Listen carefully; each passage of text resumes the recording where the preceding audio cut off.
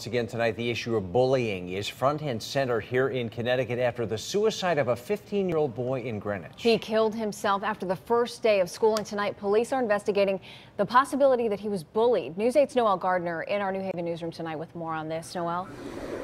It was a somber day at Greenwich High School. Investigators are not ruling out bullying. Students tell me the teen was picked on because of his height and his last name. And he seemed like he was okay, but some of my friends told me that they did hear that he got bullied a lot. And it's just really sad because on the outside it seems like everything was fine. 15-year-old Bart Paluge, who was just entering his sophomore year, committed suicide after his first day of classes at Greenwich High School. Police say there is a possibility that bullying might be involved. I heard that they made fun of his name a lot, and I guess he was just kind of tall. He shot himself that he couldn't take it anymore. That he was a nice kid.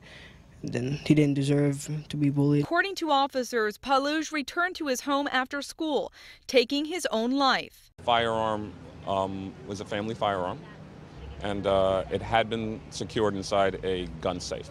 The community is trying to find answers.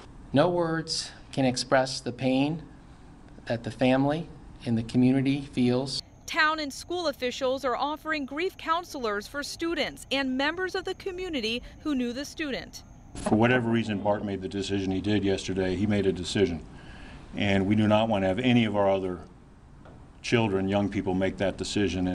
School officials hope to learn even more talking to classmates. When asked if they were discussing possible bullying, the superintendent would only reveal, I can't comment on other than we're taking everything very, very seriously.